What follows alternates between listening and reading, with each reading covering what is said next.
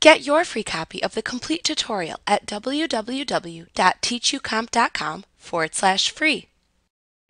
Generally, an email signature will contain contact information for you or your business.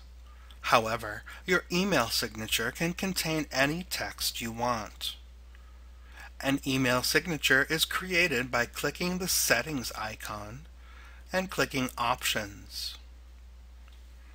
Under Layout, click Email Signature. In the provided text box, enter any information you want.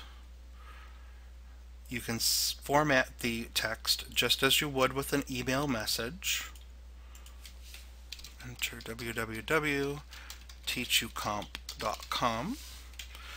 To automatically include your signature on all messages, check the Automatically Include My Signature on Messages I Send checkbox and click Save.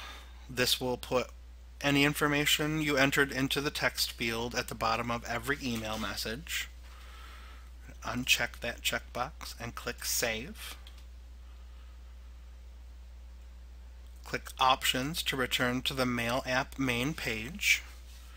If you decide to manually insert your email signature into specific emails only, you will have to add it to the message. Click New to create a new email message. Click the more dots and click Insert Signature. The information you entered into the text field will be pasted into your email, and the cursor will appear above it, so the last information on the email will be your email signature. Like what you see? Pick up your free copy of the complete tutorial at www.teachucomp.com/free.